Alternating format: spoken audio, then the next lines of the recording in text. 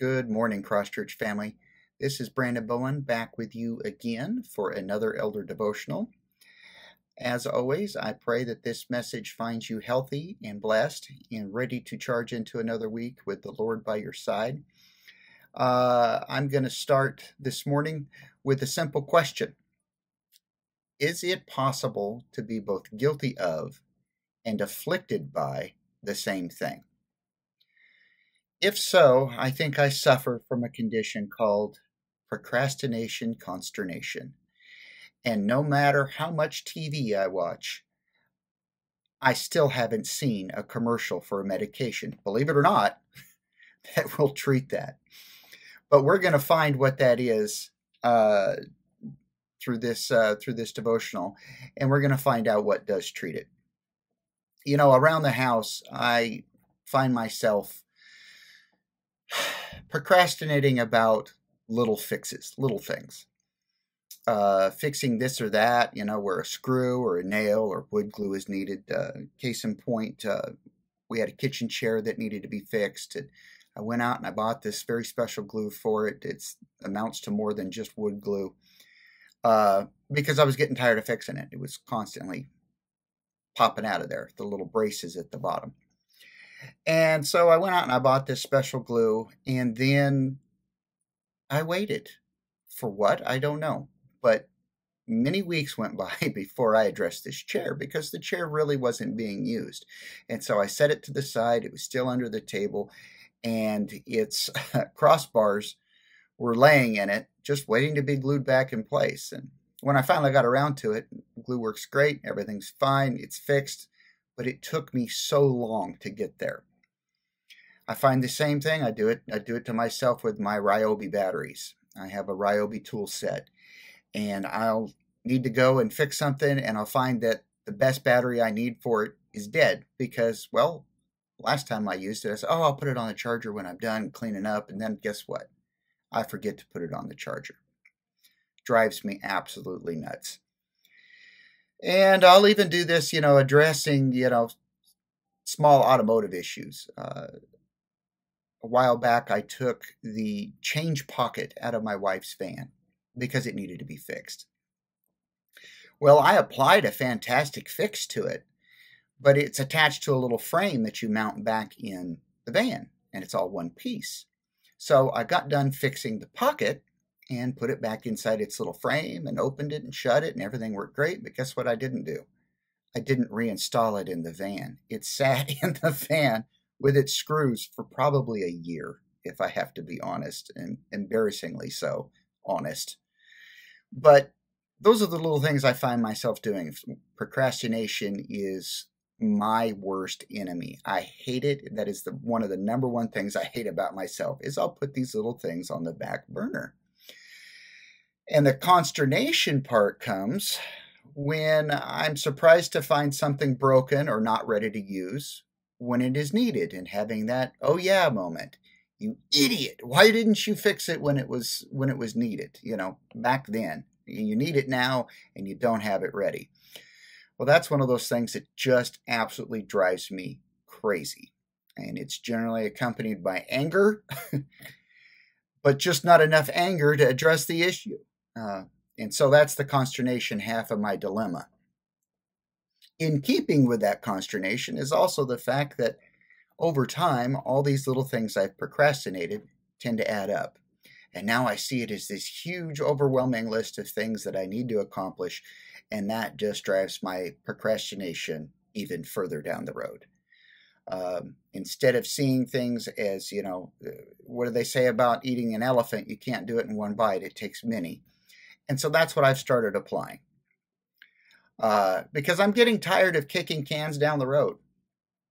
So I've started addressing these little things, one thing here, one thing there, usually trying to do something every evening or so, after work. Go knock another little thing off the list. So instead of 20 things that might take 20 minutes each, these things are starting to get pared down, whittled down a bit. But as I have done so, It's also caused me to wonder what else I've left broken or incomplete or neglected in relational or spiritual terms. Where have I ignored the prompting of the Holy Spirit? And what does He want me to do without any more delay? Well, for starters, we have to know what it looks like to answer His promptings and convictions, where our motivations are not rooted in guilt and shame, but in our love and obedience to Him. It's so much more than having a clear conscience, where we are motivated by our love of self. In Romans 8:12 through 15, and I'll be reading from the NIV, it says, "Therefore, brothers and sisters, we have an obligation, but it is not to the flesh to live according to it. For if you live according to the flesh, you will die. But if by the Spirit you put to death the misdeeds of the body, you will live. For those who are led by the Spirit of God are the children of God. The Spirit you received does not make you slaves so that you live in fear again. Rather, the Spirit you received brought you adoption to sonship. And by Him we cry, Abba, Father." The key verse there for me is that led by the Spirit, there 14. For those who are led by the Spirit are the children of God. And being led by the Spirit, I don't believe that's just the do's and don'ts of the Bible. It's also listening to what He's asking us to do. Personally, on a personal level, on a you and me level, where it goes even beyond Scripture and what Scripture says to do or not do. We have to listen to the Holy Spirit. So in Psalms 119, 57 through 60, David cries out to God, showing us his reverence to the Lord and how to respond to His commands. The same holds true for us as we also respond to Him by heeding the direction of the Spirit. In verse 57 from Psalm 119, it says, "You are my portion, Lord. I have promised to obey your words. I have sought your face with all my heart. Be gracious to me according to your promise. I have considered my ways and have turned my steps to your statutes." In verse 60, "I will hasten and not delay to obey your commands." Now, this should go without a lot of explanation. Whether you're a parent or a child listening to this, teenager, whoever, whether you have kids or you don't have kids. As parents, we all know how it makes us feel when our kids listen and obey immediately. And as kids, if you remember being that, or you are one now, we know how much easier things tend to go for us when we do what we're told to do and when we do it immediately. It's a no-brainer. So just imagine that on God's scale. So my question for us today is, what are we putting on the back burner that we are being prompted to correct? Is it more productive prayer time? Are we just breezing through it just to check it off and go on down the list and get ready for bed or get ready for the day and we just keep it short and simple and sweet? Or are we really truly diving in to our time with the Lord? Is it meaningful time in the Word, as Zach and Daniel had just preached on, born out of not only our desire for knowledge, but our love of the Word itself as Christ has? Is it some kind of sin in our life, something that we repeatedly go back to? Bad habits, attitudes? Is He asking you to repair a broken or strained relationship?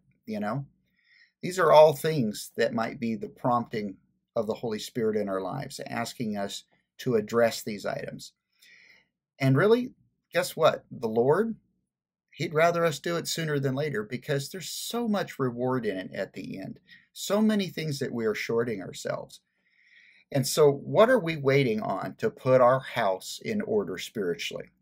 Imagine that relief and joy we get to experience when we promptly follow the direction of the Holy Spirit in any of these areas or more, whatever you have going on, that He's just nibbling at you. To continue to wait is not only disobedient through complacency, but it robs us. It's like willingly waiting 6 months to buy a car while yours is up in blocks in the driveway. Unless you like a lot of walking, that doesn't make any sense at all. And so today, as I leave you and prepare to pray, I'll leave you with a quote by Hillel the Elder, who was a Jewish elder in the first century, lived until the year 10. Year 10. So Christ would have been 10 years old when Hillel the Elder passed. So he kind of bridged that turn right there. And he asked, if not now, when? Which basically means, when will there ever be a better opportunity than right now to face your issues? Why wait? Please pray with me.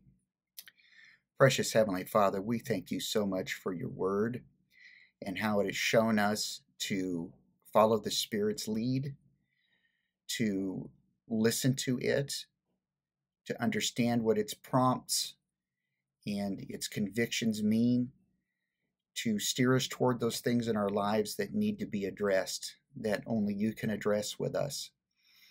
We ask, Lord, that you would continue to show us those places in our lives where we need to listen to the Spirit more and where we need to be led by it.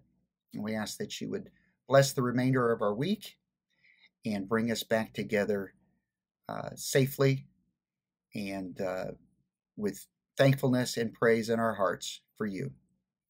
We ask this in your Son's precious heavenly name. Amen. Bye-bye.